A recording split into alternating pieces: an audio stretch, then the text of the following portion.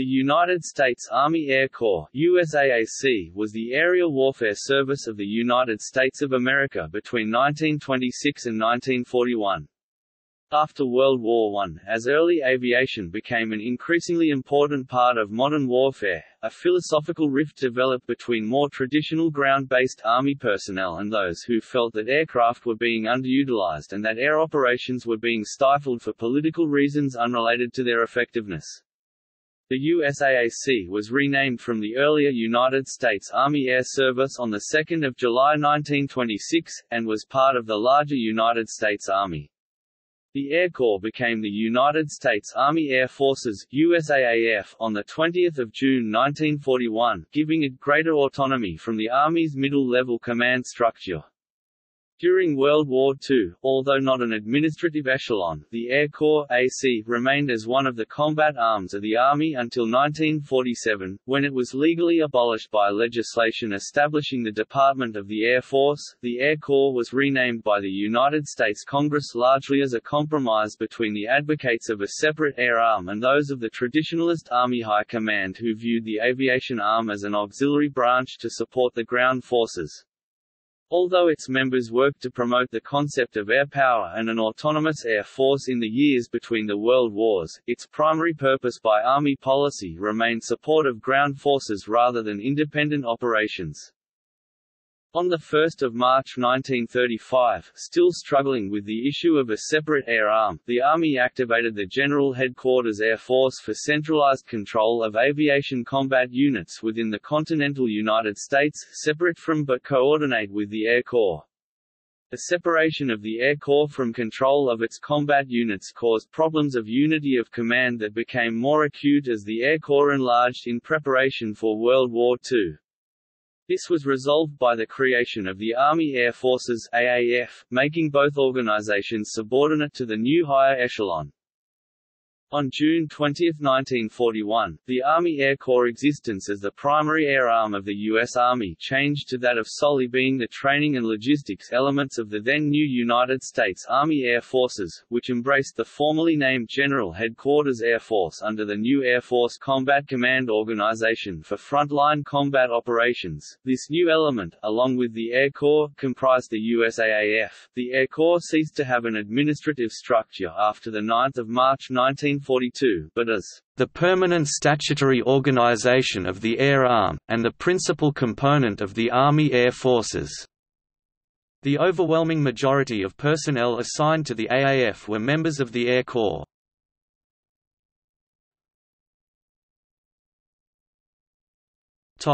Creation of the Air Corps. The U.S. Army Air Service had a brief but turbulent history.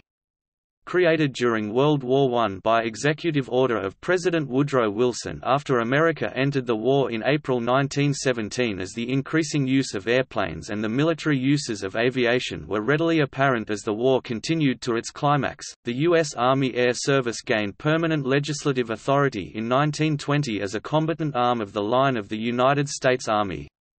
There followed a 6-year struggle between adherents of airpower and the supporters of the traditional military services about the value of an independent air force, intensified by struggles for funds caused by skimpy budgets, as much an impetus for independence as any other factor. The Lassiter Board, a group of General Staff officers, recommended in 1923 that the air service be augmented by an offensive force of bombardment and pursuit units under the command of Army General Headquarters in time of war, and many of its recommendations became Army regulations.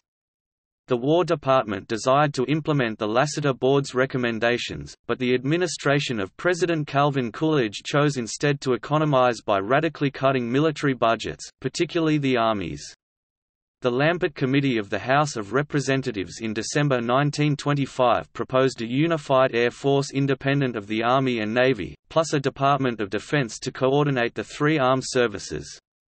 However, another board, headed by Dwight Morrow, was appointed in September 1925 by Coolidge ostensibly to study the best means of developing and applying aircraft in national defense, but in reality to minimize the political impact of the pending court-martial of Billy Mitchell and to preempt the findings of the Lampert Committee. It declared that no threat of air attack was likely to exist to the United States, rejected the idea of a Department of Defense and a separate Department of Air, and recommended minor reforms that included renaming the Air Service to allow it more prestige. In early 1926, the Military Affairs Committee of the Congress rejected all bills set forth before it on both sides of the issue. They fashioned a compromise in which the findings of the Morrow Board were enacted as law, while providing the Air Arm a 5-year plan for expansion and development. General Mason Patrick, the Chief of Air Service, had proposed that it be made a semi-independent service within the War Department along the lines of the Marine Corps within the Navy Department, but this was rejected. Only the cosmetic name change was accepted. The legislation changed the name of the Air Service to the Air Corps, in the words of one analyst, thereby strengthening the conception of military aviation as an offensive, striking arm rather than an auxiliary service. The Air Corps Act 44 Stat. 780 became law on 2 July 1926. In accordance with the Morrow Board's recommendations, the Act created an additional Assistant Secretary of War to help foster military aeronautics, and established an air section in each division of the General Staff for a period of 3 years. 2 additional brigadier generals would serve as assistant chiefs of the Air Corps. Previous provisions of the National Defense Act of 1920 that all flying units be commanded only by rated personnel and that flight pay be awarded were continued. The Air Corps also retained the prop and wings as its branch insignia through its disestablishment in 1947. Patrick became Chief of the Air Corps and Brig. General James E. Fechet continued as his first Assistant Chief. On 17 July 1926, 2 lieutenant colonels were promoted to brigadier general for 4-year terms as Assistant Chiefs of Air Corps, Frank P. Lamb, to command the new Air Corps Training Center, and William E. Gilmore, in command of the Materiel Division, of the new Law and Organization. However, Wesley F. Craven and James L. Cate in the Official History of the United States Army Air Forces concluded that the bill which was finally enacted purported to be a compromise, but it leaned heavily on the Morrow recommendations. The Air Corps Act of 2 July 1926 affected no fundamental innovation. The change in designation meant no change in status. The Air Corps was still a combatant branch of the Army with less prestige than the infantry.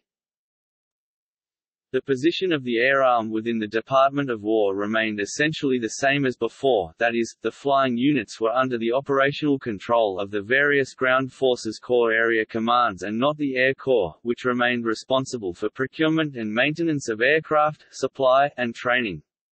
Because of a lack of legally specified duties and responsibilities, the new position of Assistant Secretary of War for Air, held by F. Trubby Davison from July 1926 to March 1933, proved of little help in promoting autonomy for the Air Arm.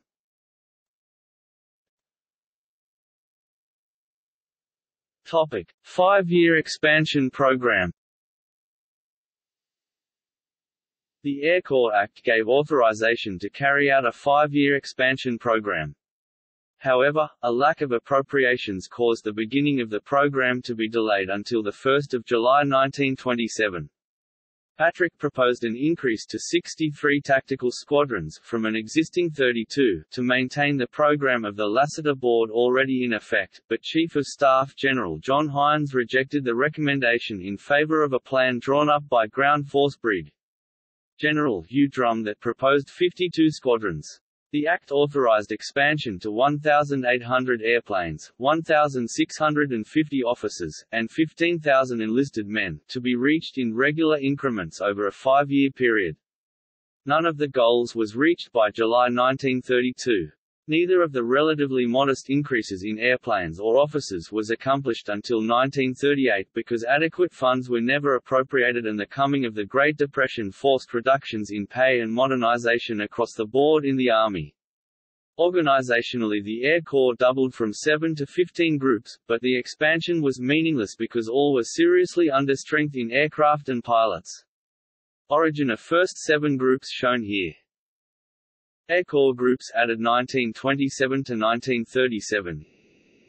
inactivated on 20 May 1937. Squared redesignated 17th Attack Group 1935, 17th Bomb Group 1939. As units of the Air Corps increased in number, so did higher command echelons. The Second Wing, activated in 1922 as part of the Air Service, remained the only wing organization in the new Air Corps until 1929, when it was redesignated the 2nd Bombardment Wing in anticipation of the activation of the 1st Bombardment Wing to provide a bombardment wing on each coast. The 1st Bomb Wing was activated in 1931, followed by the 3rd Attack Wing in 1932 to protect the Mexican border, at which time the 1st became the 1st Pursuit Wing. The three wings became the foundation of General Headquarters Air Force upon its activation in 1935.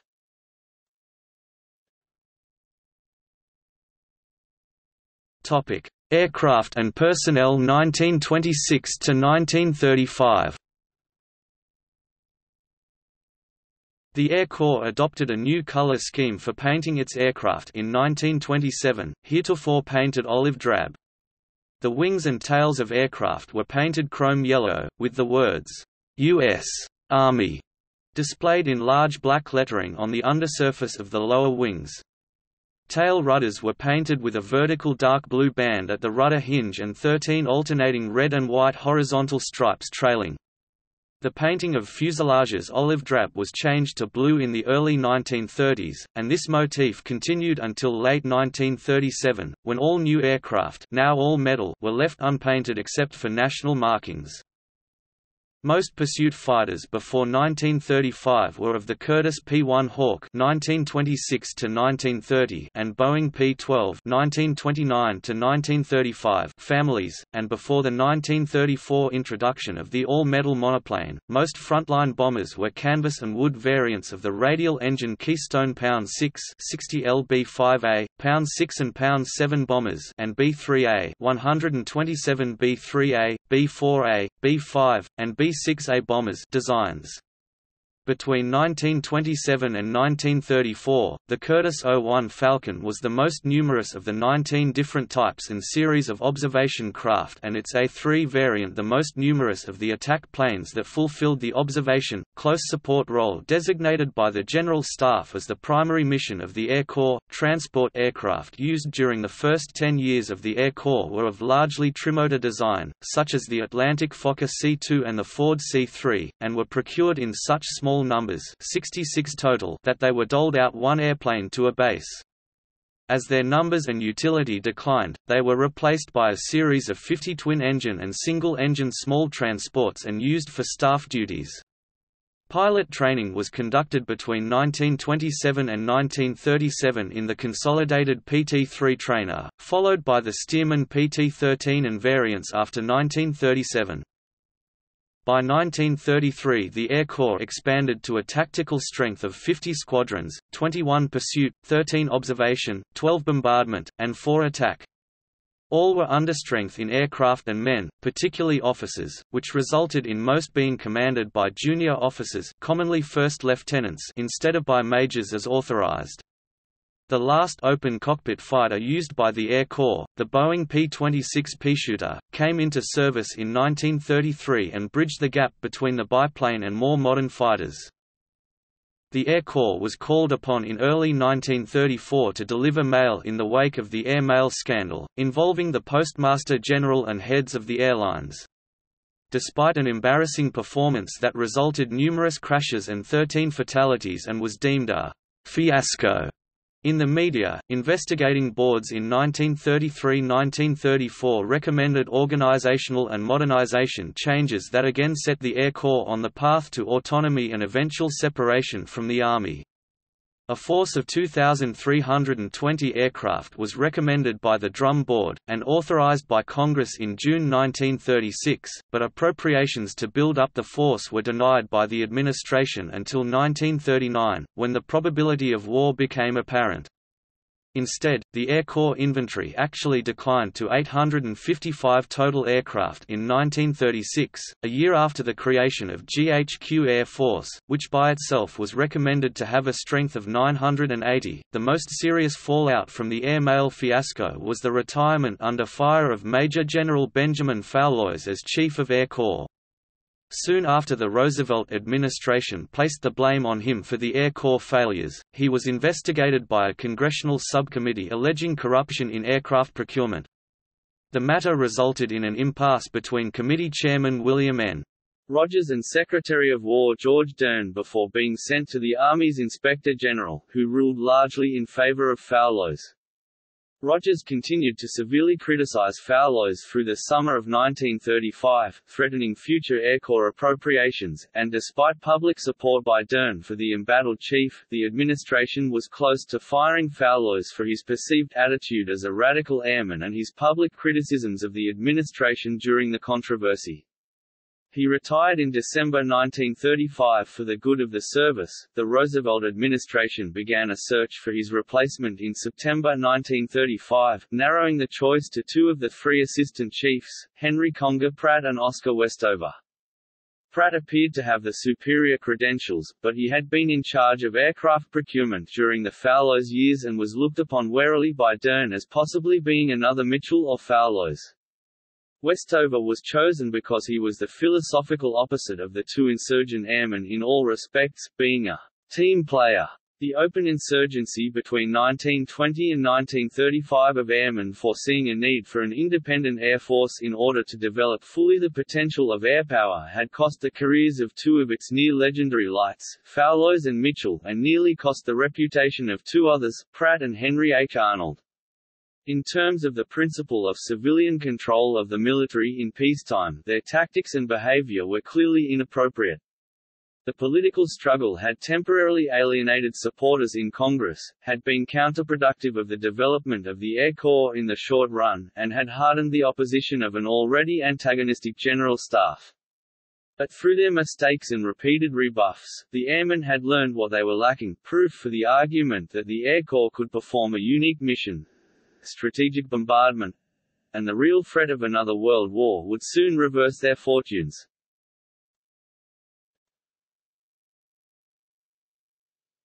Topic: Doctrinal development.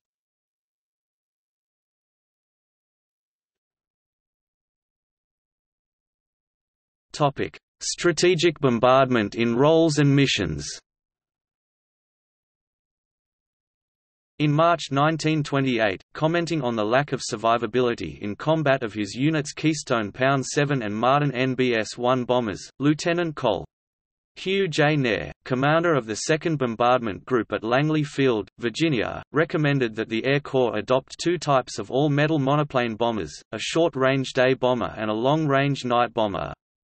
Instructors at the Air Corps Tactical School (ACTS), also then at Langley, took the concept one step further in March 1930 by recommending that the types instead be light and heavy, the latter capable of long range carrying a heavy bomb load that could also be used during daylight. The Air Corps in January 1931 got its foot in the door for developing a mission for which only it would have capability, while at the same time creating a need for technological advancement of its equipment. Chief of Naval Operations Admiral William V. Pratt wanted approval of his proposition that all naval aviation including land-based aircraft was by definition tied to carrier-based fleet operations. Pratt reached an agreement with new Army Chief of Staff Douglas MacArthur that the Air Corps would assume responsibility for coastal defense, traditionally a primary function of the Army but a secondary, wartime function of the Navy, beyond the range of the Army's coast artillery guns, ending the Navy's apparent duplication of effort in coastal air operations. The agreement, intended as a modification of the Joint Action Statement on Coastal Defense issued in 1926, was not endorsed by the Joint Army-Navy Board and never had authority other than personal agreement between the two heads of service. Though the Navy repudiated the statement when Pratt retired in 1934, the Air Corps clung to the mission, and provided itself with the basis for development of long-range bombers and creating new doctrine to employ them. The formulation of theories of strategic bombing gave new impetus to the argument for an independent air force. Strategic or long-range bombardment was intended to destroy an enemy's industry and war-making potential, and only an independent service would have a free hand to do so. But despite what it perceived as obstruction from the War Department, much of which was attributable to a shortage of funds, the Air Corps made great strides during the 1930s. A doctrine emerged that stressed precision bombing of industrial targets by heavily armed long-range aircraft. This doctrine resulted because of several factors. The Air Corps Tactical School moved in July 1931 to Maxwell Field, Alabama, where it taught a 36-week course for junior and mid-career officers that included military aviation theory. The bombardment section, under the direction of its chief, Major Harold L. George, became influential in the development of doctrine and its dissemination throughout the Air Corps. 9 of its instructors became known throughout the Air Corps as the Bomber Mafia, 8 of whom, including George, went on to be generals during World War II. Conversely, pursuit tacticians, primarily Captain Claire Chennault, chief of the school's pursuit section, found their influence waning because of repeated performance failures of pursuit aviation. Finally, the doctrine represented the Air Corps' attempt to develop autonomy from the General Staff, which enforced subordination of the air arm by limiting it to support of ground forces and defense of United States territory.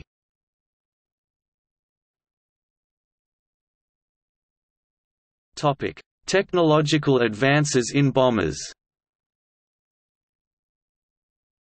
New bomber types under development clearly outperformed new pursuit types, particularly in speed and altitude, then considered the primary defenses against interception.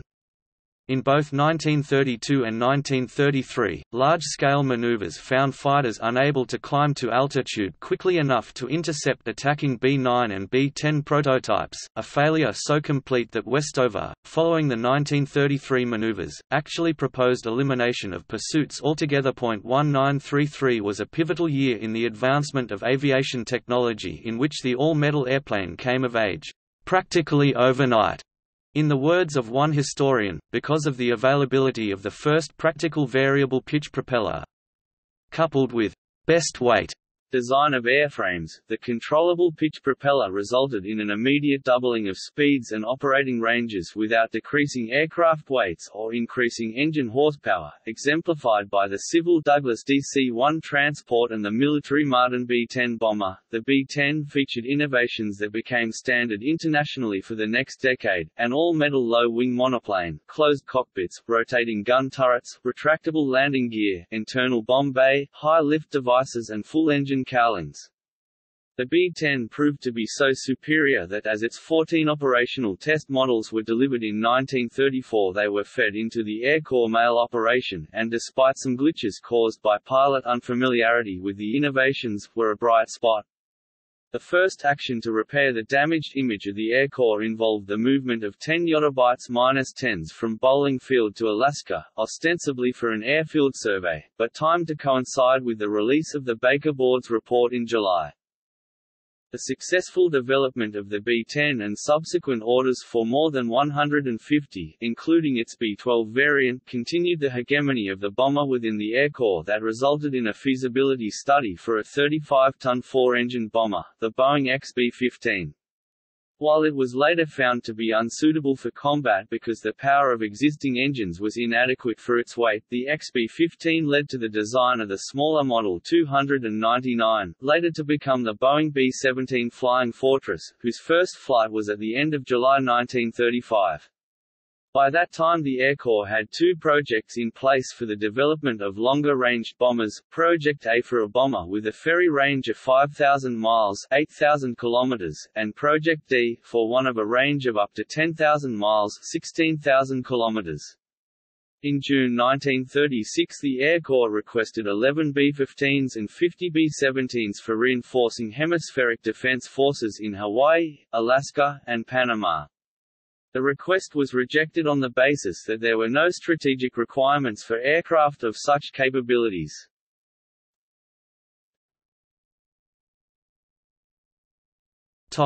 General Staff resistance to Air Corps doctrine. The Army and Navy, both cognizant of the continuing movement within the Air Corps for independence, cooperated to resist it. On the 11th of September 1935, the Joint Board, at the behest of the Navy and with the concurrence of MacArthur, issued a new Joint Action Statement that once again asserted the limited role of the Air Corps as an auxiliary to the Mobile Army in all its missions, including coastal defense. The edict was issued with the intent of again shoving an upstart Air Corps back into its place. However, the bomber advocates interpreted its language differently, concluding that the Air Corps could conduct long-range reconnaissance, attack approaching fleets, reinforce distant bases, and attack enemy air bases, all in furthering its mission to prevent an air attack on America. A month later, the 15th of October 1935, the General Staff released a revision of the Doctrinal Guide for the Air Corps, Training Regulation TR 440-15 employment of the Air Forces of the Army. A year earlier MacArthur had changed TR 440-15 to clarify, "...the Air Corps' place in the scheme of national defense and to do away with misconceptions and interbranch prejudices." The General Staff characterized its latest revision as a "...compromise." With airpower advocates, to mitigate public criticism of the Joint Action Statement, but the newest revision parroted the anti-autonomy conclusions of the Drum and Baker boards, and reasserted its long-held position and that of the Secretary Dern that auxiliary support of the ground forces was the primary mission of the Air Corps. TR 440-15 did acknowledge some doctrinal principles asserted by the Acts, including the necessity of destroying an enemy's air forces and concentrating air forces against primary objectives, and recognized that future wars would probably entail some missions beyond the sphere of influence of the ground forces. Strategic bombardment, but it did not attach any importance to prioritization of targets, weakening its effectiveness as doctrine. The Air Corps in general assented to the changes, as it did to other compromises of the period, as acceptable for the moment.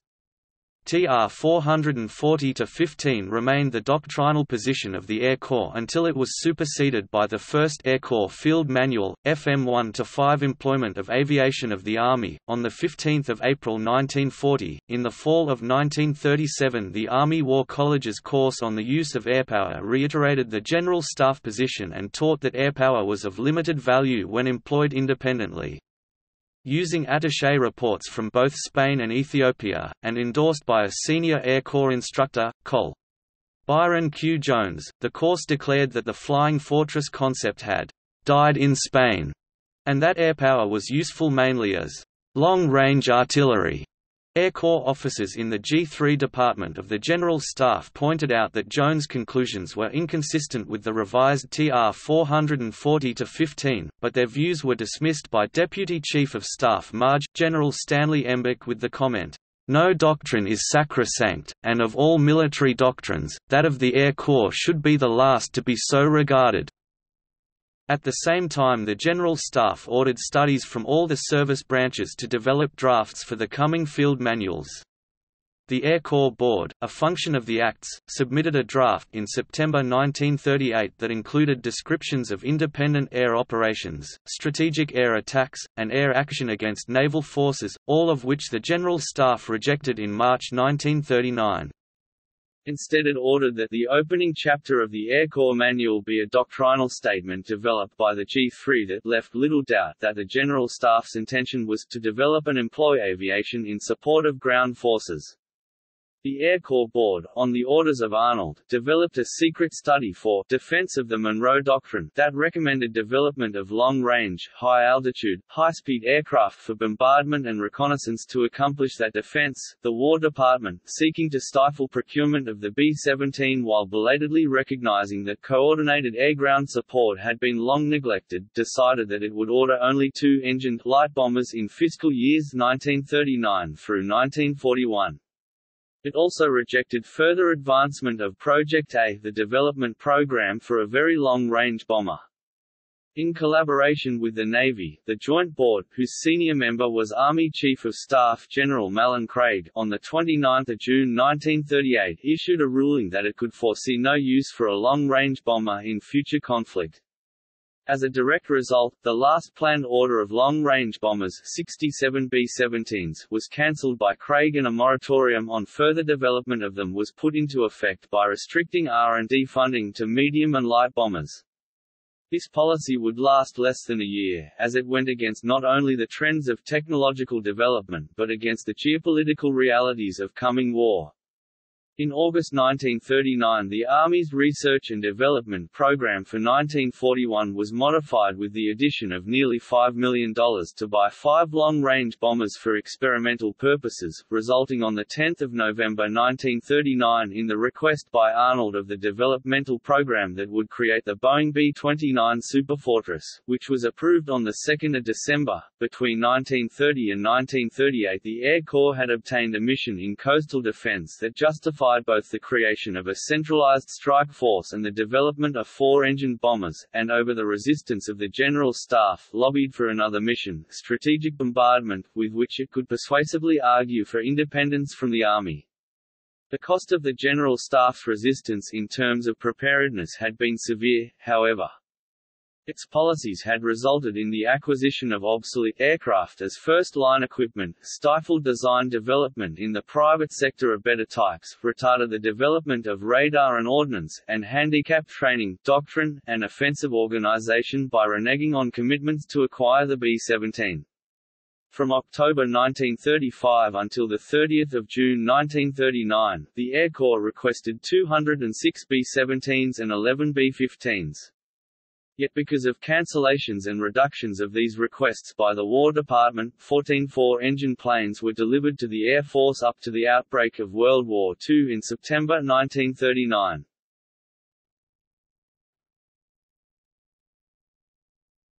GHQ Air Force. A major step toward creation of a separate Air Force occurred on 1 March 1935 with the activation of a centralized, Air Force-level command headed by an aviator answering directly to the Army Chief of Staff.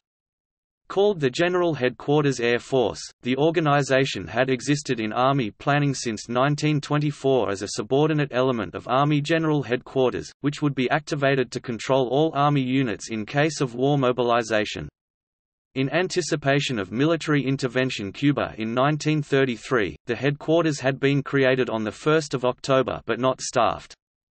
The Drum Board of 1933 had first endorsed the concept, but as a means of reintegrating the Air Corps into control by the General Staff, in effect reining it in. Among the recommendations of the Baker Board, established in the wake of the air mail scandal, was that the proposals of the Drum Board be adopted, an increase in strength to 2,320 aircraft and establishment of GHQ Air Force as a permanent peacetime tactical organization, both to ameliorate the pressures for a separate air force and to exploit emerging capabilities in airpower. In the absence of a general headquarters, i.e. peacetime, GHQ Air Force would report to the General Staff. The War Plans Division of the Army reacted to the recommendations of the Baker Board by insisting that men and modern equipment for 7 Army divisions be procured before any increase in the Air Corps was begun, and opposed any immediate attempt to bring the Air Corps up to the 1,800 plane strength first authorized in 1926, for fear of antagonizing the Navy. President Roosevelt approved an open-ended program to increase strength to 2,320 aircraft, albeit without any proviso for funding, in August 1934, and Secretary Dern approved the activation of GHQ Air Force in December 1934. GHQ Air Force took control of all combat air units in the United States from the jurisdiction of Corps Area Commanders, where it had resided since 1920, and organized them operationally into a strike force of 3 wings. The GHQ Air Force remains small in comparison to European air forces. On its first day of existence, the command consisted of 60 bombers, 42 attack aircraft, 146 pursuits, and 24 transports, amounting to 40% of strength in the tables of organization.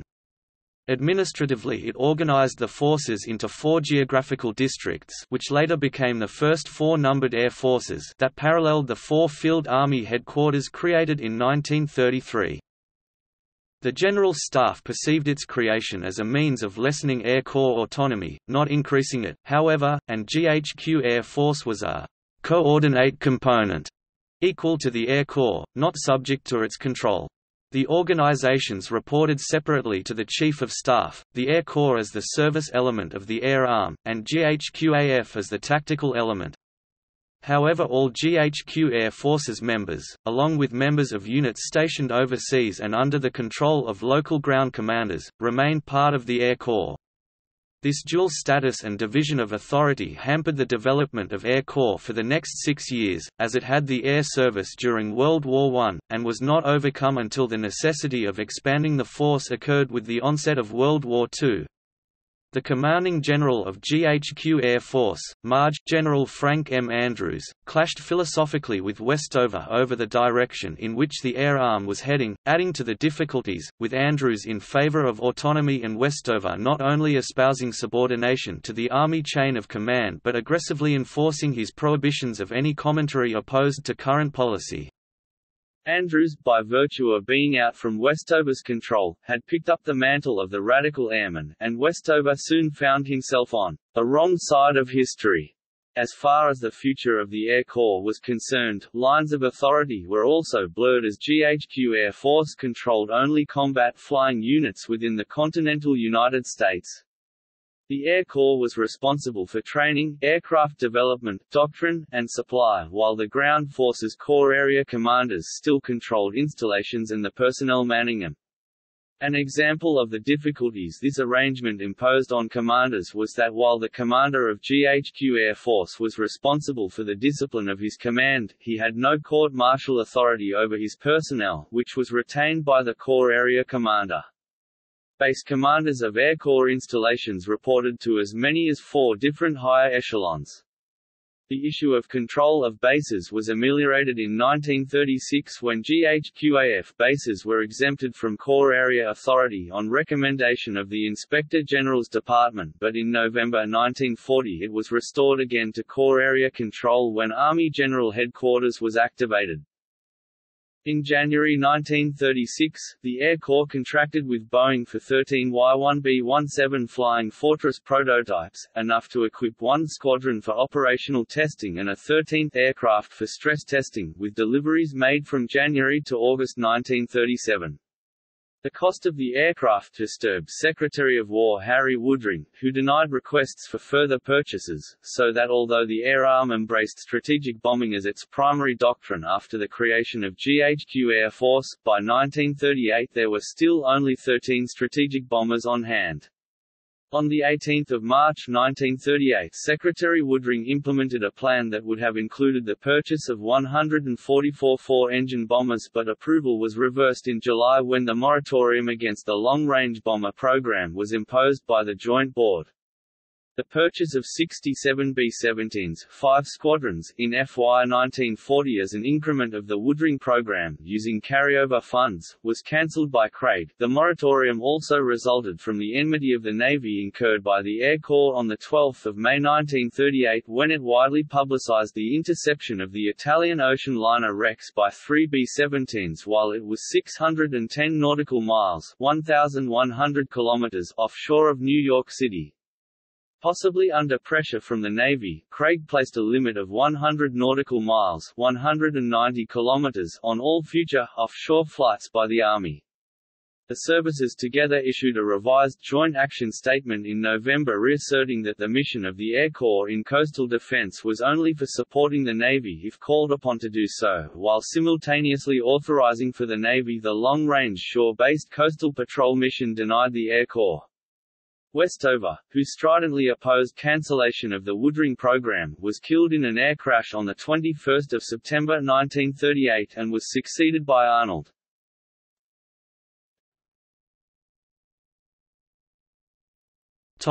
Modernization and expansion of the force.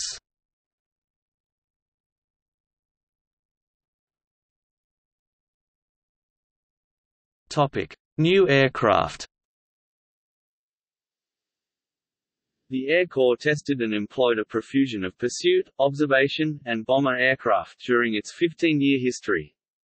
The advent of the new generation of monoplanes and the emergence of strategic bombardment doctrine led to many designs in the mid and late 1930s that were still in use when the United States entered World War II.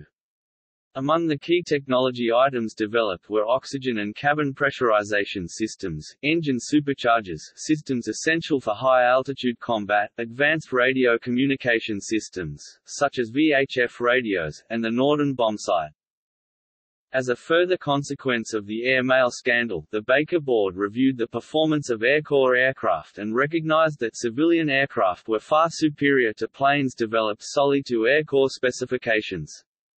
Following up on its recommendation, the Air Corps purchased and tested a Douglas DC-2 as the XC-32, which subsequently became the flying headquarters of General Andrews. The DC-2 so exceeded Air Corps specifications that 17 were purchased under the designation C-33 to equip the 1st Permanent Transport Unit, the 10th Transport Group, activated in June 1937 at Patterson Field in Ohio. In 1939 the Air Corps recognized that it might soon require large numbers of modern air transports for use in war and purchased 35 DC-2, DC-3 hybrids, designated the C-39. After the fall of France, the Air Corps in September 1940 ordered 200 untried and unproven Curtiss C-46 Commandos from Curtiss-Wright and 545 Douglas C-47 Skytrains, the forerunner of the more than 10,000 C-47s and related variants that served in World War II. Even with the doctrine of strategic bombardment as its priority, the Air Corps belatedly sought to modernize its tactical combat force under GHQ Air Force, bringing into service the Northrop A-17 and Douglas B-18 Bolo in 1936, the Seversky P-35 in 1937, and the Curtiss P-36 in 1938. All of these aircraft were obsolete by the time they came into service, and the outbreak of war in Europe spurred development of more capable types. By October 1940, over a year before the United States was drawn into the war, every piston-driven single-seat fighter eventually used by the USAAF during World War II was in flight test except the P-47. However, the press of the enormous tasks confronting the Air Corps and the primacy of strategic bombing doctrine meant that development of a long-range capability for these new single-engine fighters was not undertaken until combat losses of bombers forced the issue. Notable fighters developed during the late 1930s and early 1940s were the Bell P-39 Airacobra, first flown April 1938, Curtiss P-40 Warhawk, October 1938, Lockheed P-38 Lightning, January 1939, North American P-51 Mustang, October 1940, and Republic P-47 Thunderbolt, May 1941. Technological development of fighters occurred so rapidly that by December 1941 both the P-39 and P-40 were approaching obsolescence, even though both had been in production less than 18 months. Bombers developed during this period were the Douglas A-20 Havoc, first flown October 1938, North American B-25 Mitchell, January 1939, Consolidated B-24 Liberator, December 1939, and Martin B-26 Marauder, November 1940. Except for the B-24, P-47, and P-51, all of these had production deliveries that began before the AAF came into being in June 1941. 3 other long-range bombers began development during this period, though only mock-ups were produced before World War II. The B-29 study begun in 1938, the Consolidated B-32 Dominator, June 1940, and the Convair B-36 Peacemaker, April 1941.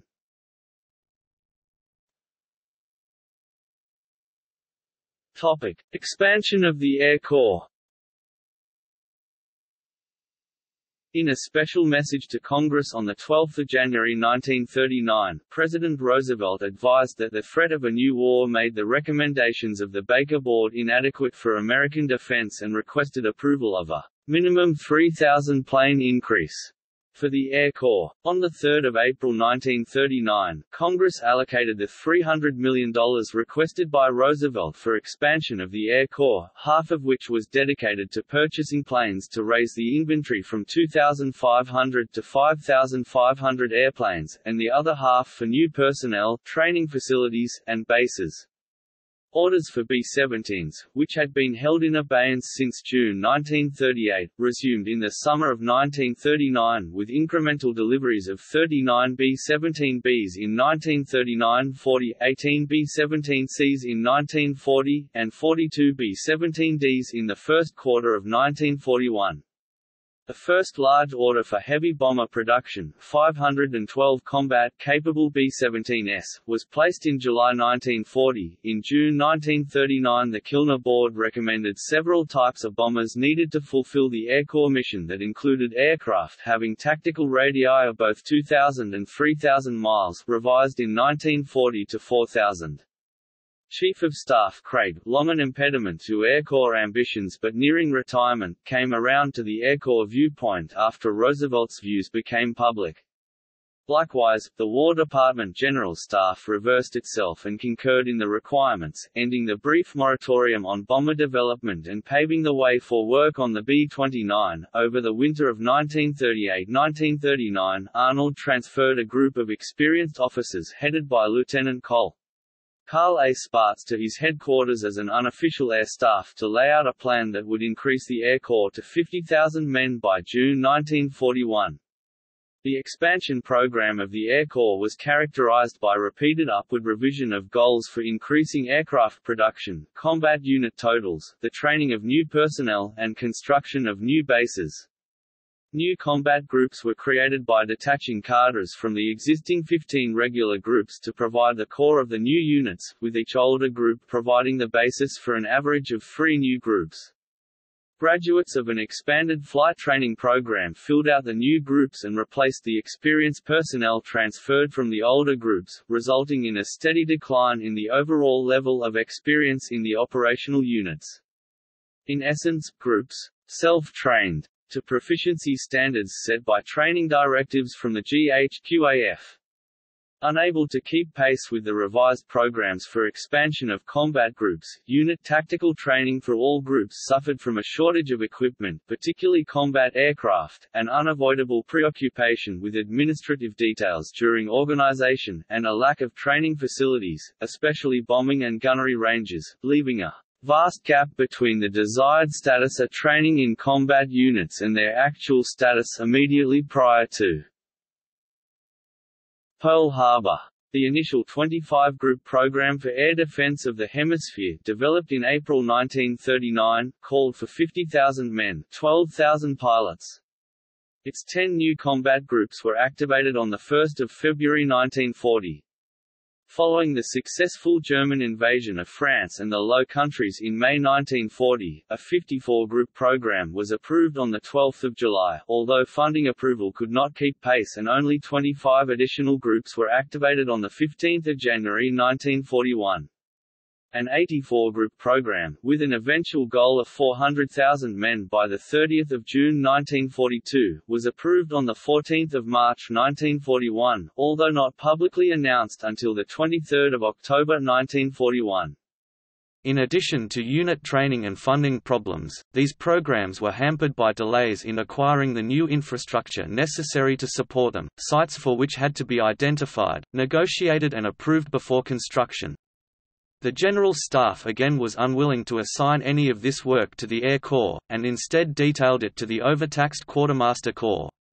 When the QMC failed to put new air bases in place in either an efficient or timely manner, the Corps of Engineers was then assigned the task, although it continued to implement the policies already in place. By the time the Europeans went to war in September 1939, the Americans' first expansion lagged so distantly in relation to its goals in manpower and tactical aircraft that Andrews described the Air Corps as a fifth-rate air force.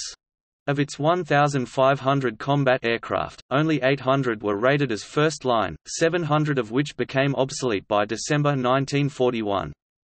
By comparison, the RAF had 1,750 first-line aircraft and the German Luftwaffe 3,750. Moreover, the Luftwaffe had more personnel on the staffs of its headquarters and Air Ministry than were in the entire Air Corps, 26,000. The first-line aircraft that would soon be considered obsolete were the B-18, A-17, and P-36.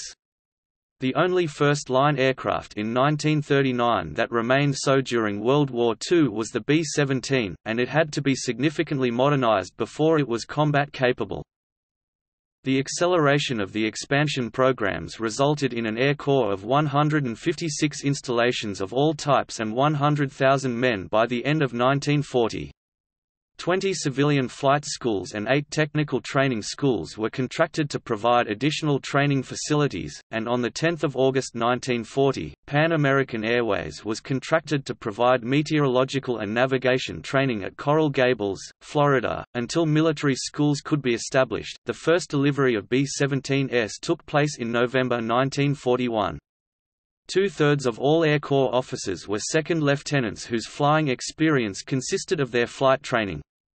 The Air Corps had 17 major installations and 4 depots, and most of its 76 airfields were co-located at civil airports or were small strips on Army posts. Procurement of aircraft remained a significant problem for the Air Corps until the eve of war, because of diversion of production to the Allies. On 16 May 1940, with the fall of France imminent, President Roosevelt delivered an address to Congress calling for a supplemental appropriation of nearly $1 billion and the manufacture of 50,000 aircraft a year for the armed forces, 36,500 of them for the Air Corps. 18 months later, the AAF still had only 3,304 combat aircraft, only 1,024 overseas, and 7,024 non-combat aircraft, of which 6,594 were trainers. Its command staff increased in October 1940 to 24 with the addition of 15 new general officer billets. By June 1941, when the Air Corps became part of the AAF, it had 33 general officers, including 4 serving in observer roles to the Royal Air Force.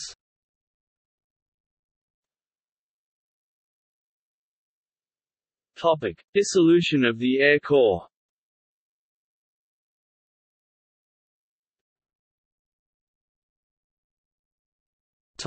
Unity of command difficulties. Arnold, at the direction of President Roosevelt in January 1939, oversaw an expansion of the Air Corps that doubled it in size from 15 to 30 groups by the end of 1940. The separation of the Combat Organization (GHQ Air Force) from the Logistic Organization (Air Corps) created serious problems of coordination nearly identical to the Division of Military Aeronautics, Bureau of Aircraft Production dual authority mess of World War I. In March 1939, with the replacement of Andrews as commander of GHQ Air Force by Marge. General Delos C. Emmons, Arnold was nominally assigned to supervise the tactical force, but this did not resolve the divisions in command.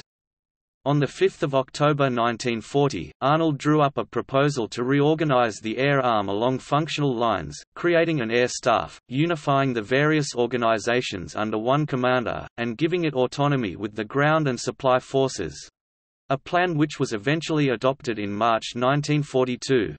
And submitted it to Chief of Staff George C. Marshall, but it was immediately opposed by the General Staff in all respects. Instead, the two organizations were separated again by a directive from Marshall on 19 November 1940. Army General Headquarters was activated more than 5 years after the activation of its Air Force, and GHQAF placed under it, even though Army GHQ had been activated as a training organization. Its logistical and training structure were again out of its hands, this time under the direct control of the Chief of Staff, and its airfields again came under control of the Corps commanders. Marge, General George H. Brett, acting Chief of the Air Corps, denounced the plan as disastrous in war. The problems already existing due to the lack of unity of command were exacerbated by the assignment of GHQ Air Force to Army GHQ. Emmons, who had begun his tour junior to Arnold, was promoted to lieutenant general to make him equal to the commanders of the field armies also controlled by Army GHQ. This forced him to report to and act under an inferior in rank. Both Arnold and Brett were major generals. As a compromise on all these issues, Marshall made Arnold acting Deputy Chief of Staff for Air Although the Air Corps found the compromise unsatisfactory, this provisional position on the General Staff did enable him to coordinate the two sections of the Air Arm until the organizational problems were repaired. Even in the short run, however, coordination proved to be no substitute for unit of command.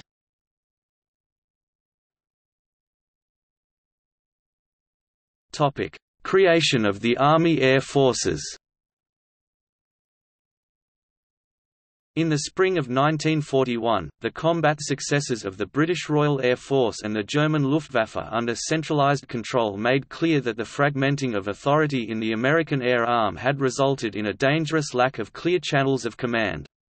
After a joint U.S.-British Strategic Planning Agreement ABC-1 rebuffed the long-held argument that the Air Corps had no wartime mission except support of ground forces, the War Department revised Army Regulation 95-5 on 20 June in an attempt to end the divisions without legislative intervention by Congress.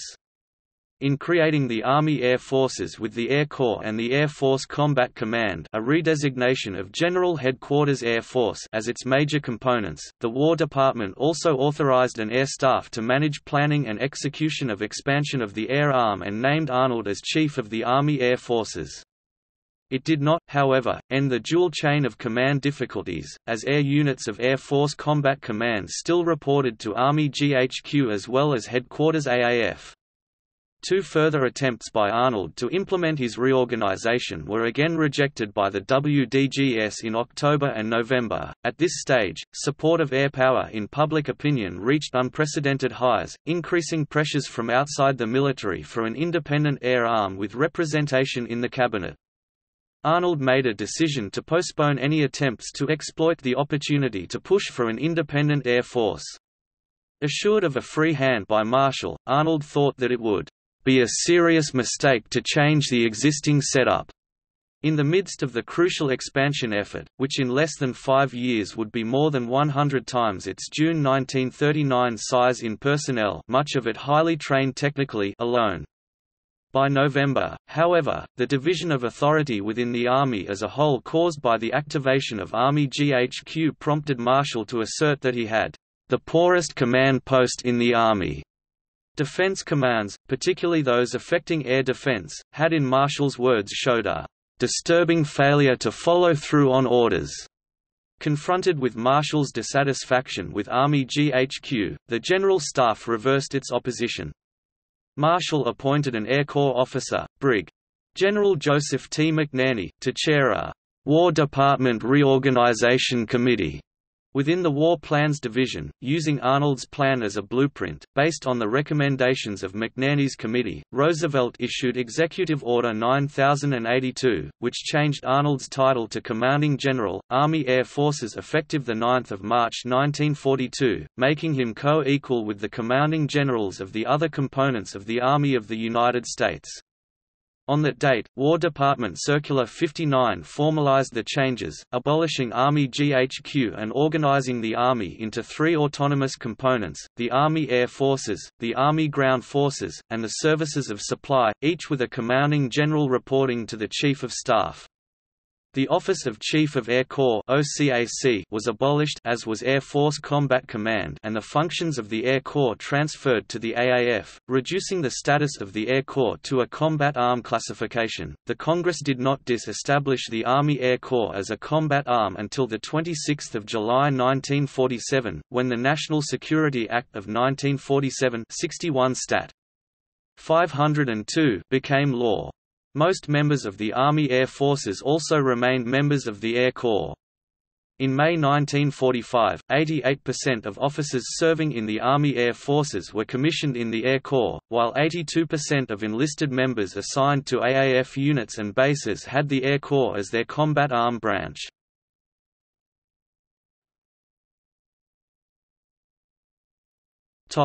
Organization of the Air Corps.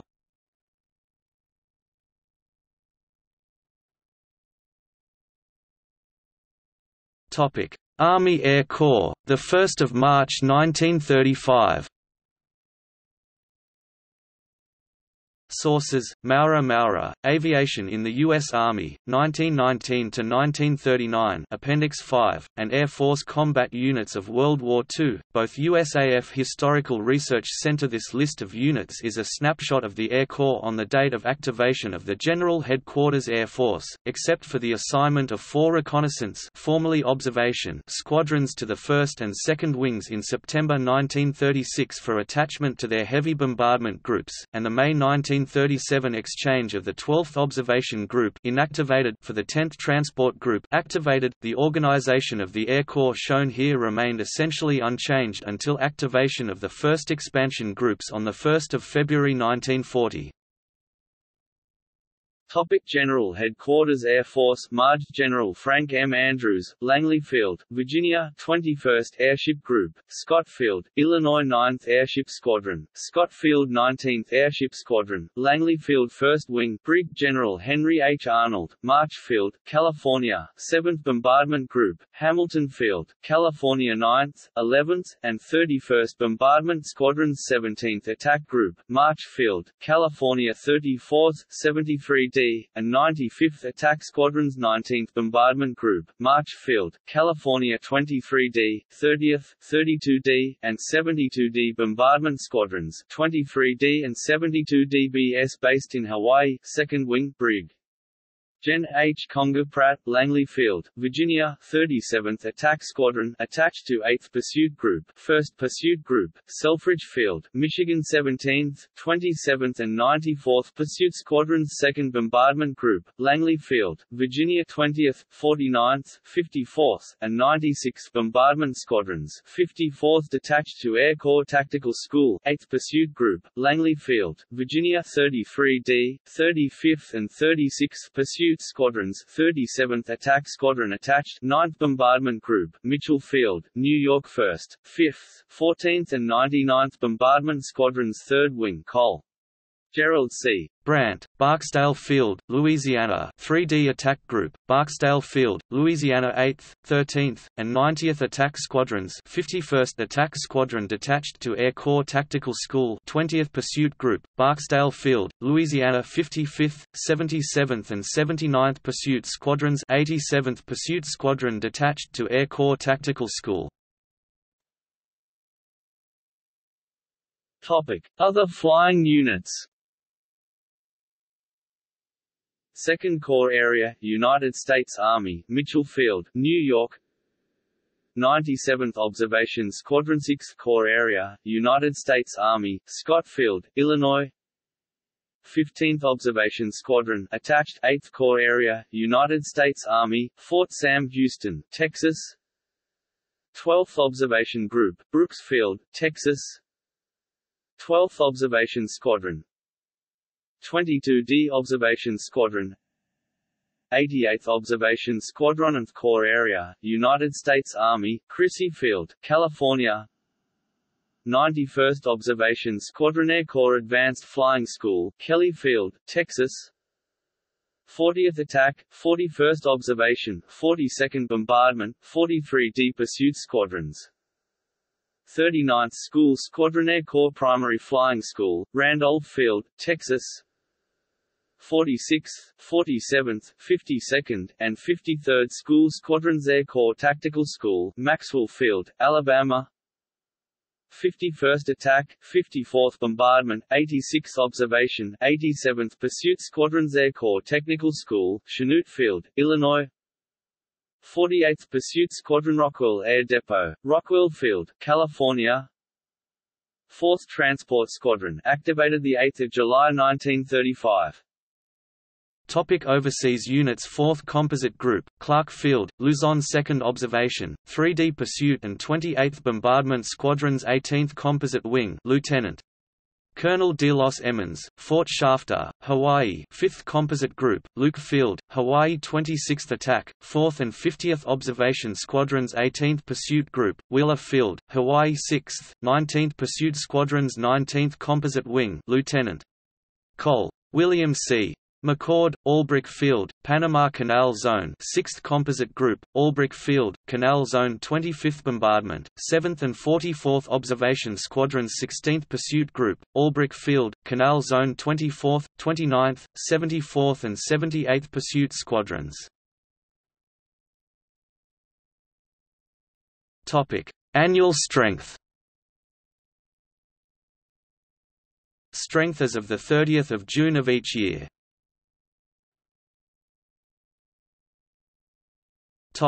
Chiefs of Air Corps.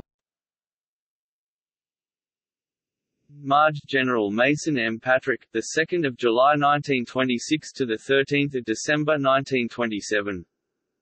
Major Gen. James E. Fechet, the 14th of December 1927 to the 19th of December 1931. Marge General Benjamin D. Fowlois, the 20th of December 1931 to the 21st of December 1935. Marge. General Oscar M. Westover, the 22nd of December 1935 to the 21st of September 1938. Marge. General Henry H. Arnold, the 29th of September 1938 to the 20th of June 1941. Marge. General George H. Brett, the 20th of June 1941 to the 9th of March 1942. Topic: Commanding Generals, GHQ Air Force. Marge General Frank M. Andrews, the 1st of March 1935 to the 1st of March 1939. Marge General Delos C. Emmons, the 1st of March 1939 to the 20th of June 1941 as Air Force Combat Command. General Delos C. Emmons, the 20th of June 1941 to the 17th of December 1941. Marge General Carl A. Sparts, c. January 1942 to the 5th of May 1942. Topic: Lineage of the United States Air Force. Aeronautical Division, Signal Corps, the 1st of August 1907 to the 18th of July 1914. Aviation Section, Signal Corps, the 18th of July 1914 to the 20th of May 1918. Division of Military Aeronautics, the 20th of May 1918 to the 24th of May 1918. Air Service, U.S. Army, the 24th of May 1918 to the 2nd of July 1926. U.S. Army Air Corps, the 2nd of July 1926 to the 20th of June 1941 *. U.S. Army Air Forces, the 20th of June 1941 to the 18th of September 1947 *. United States Air Force, the 18th of September 1947 present *. The Air Corps became a subordinate component of the Army Air Forces on the 20th of June 1941 and was abolished as an administrative organization on the 9th of March 1942. It continued to exist as one of the combat arms of the Army along with infantry, cavalry, artillery, Corps of Engineers and Signal Corps until abolished by reorganization provisions of the National Security Act of 1947 61 Stat. 495, 26 July 1947.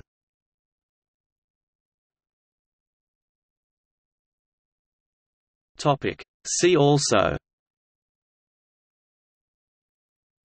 Air Corps Tactical School, Air Mail Scandal, List of military aircraft of the United States, United States Army Air Service, United States Army Air Forces, Bird of Paradise aircraft,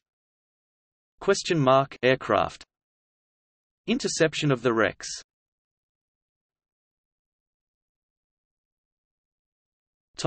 Notes. Footnotes. Citations